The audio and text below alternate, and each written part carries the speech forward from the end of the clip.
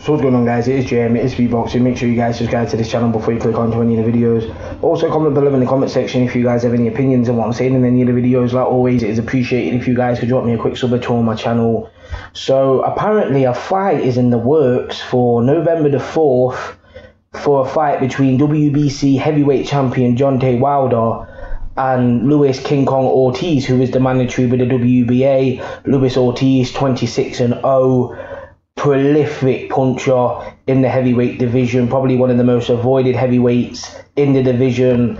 But it looks like now Deontay Wilder could have a fight with Luis Ortiz. This comes after both men are promoted by Al Heyman, and I think that Al Heyman wants to fight between the two fighters.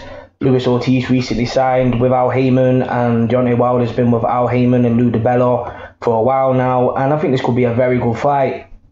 You got Deontay Wilder, massive puncher, as well as Luis Ortiz, who is a massive puncher as well.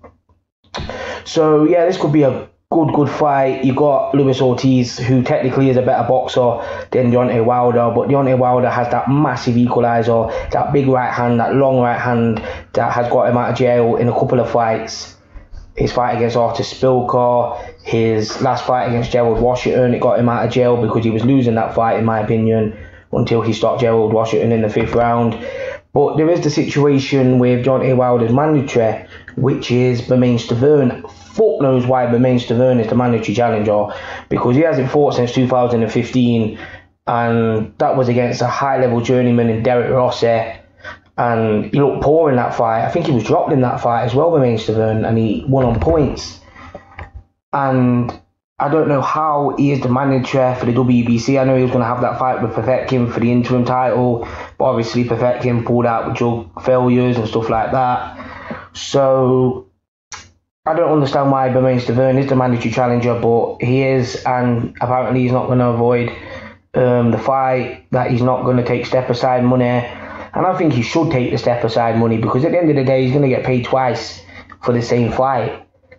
And his promoter, Don King, should advise him to take the step-aside money. But he don't even deserve the shot anyway, Bermane Stiverne.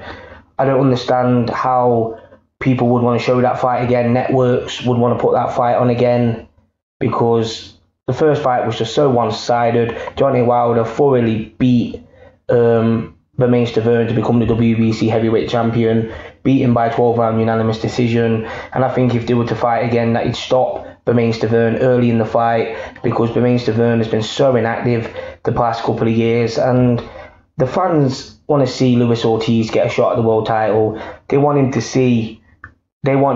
to fight the best, and if he's not fighting Anthony Joshua, who he is mandatory for the WBA title, then why not Deontay Wilder for the WBC title? I think that's a very good fight, and I hope that it gets signed and it happens on November the 4th. So yeah, comment below in the comment section.